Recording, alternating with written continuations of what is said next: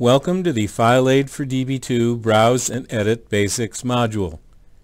Here you will learn how to set parameters for and get started with a browse or edit session.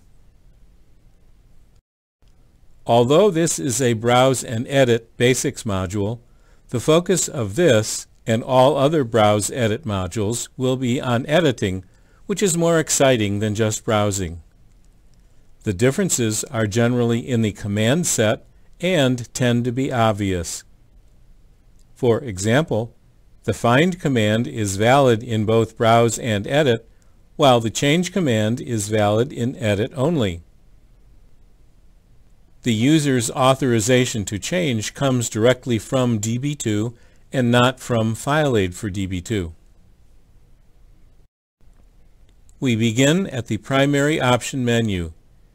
You may want to verify here that you are working with the correct Db2 subsystem, although it may be changed in other places as well. To change, blank it out and press Enter to display a subsystem selection window. Select the desired subsystem, then close the window.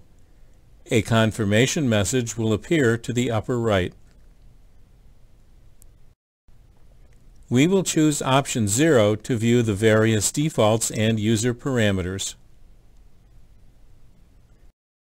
Verify, and change if necessary, the current SQL ID and schema values. Then select option 1 to review the Browse Edit Display options.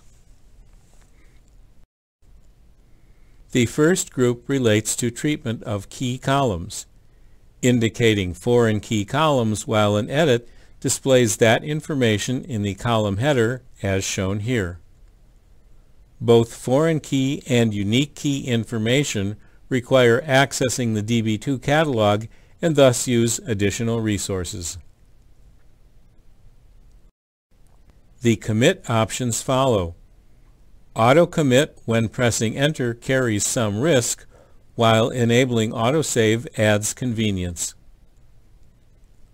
Lowercase support for object names is for convenience. Here is an example. A table name is entered with lowercase letters. The ensuing error message indicates table not found, but its name is actually in uppercase. The last 4 items on this panel should be reviewed on a table-by-table basis and set accordingly. Additional options are shown by pressing F8. Similarly, the remaining settings also should be reviewed on a table-by-table basis and set accordingly. With the defaults and user parameters set, we now choose option 2 for editing. The first area allows for entry of the table to be edited. The next area allows specification of selection criteria to limit the number of rows brought into the editor. For detailed information, please view the module on Using Selection Criteria.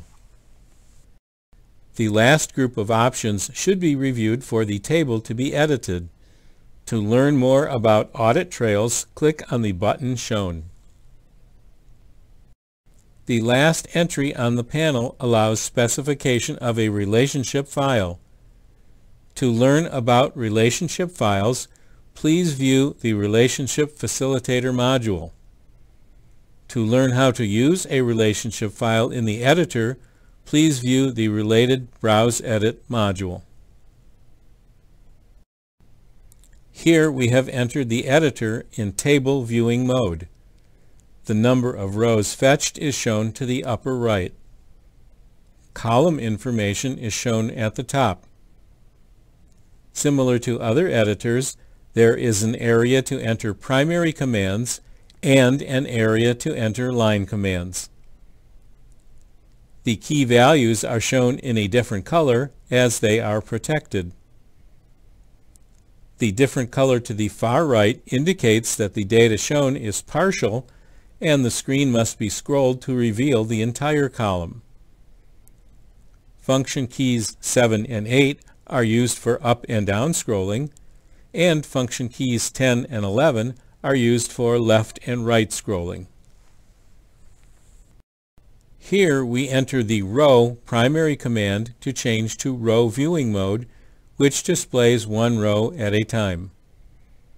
In this mode, function keys 7 and 8 are used for up and down scrolling within the columns of this row, and function keys 10 and 11 are used for scrolling to the previous row and the next row. Entering the profile command displays the profile parameters that may be changed from within the editor and when the changes will take effect.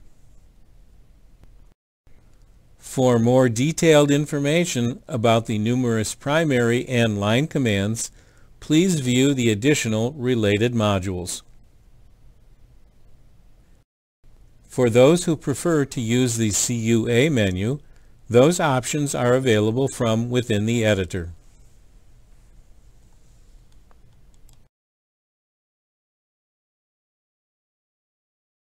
This concludes this module. Thank you.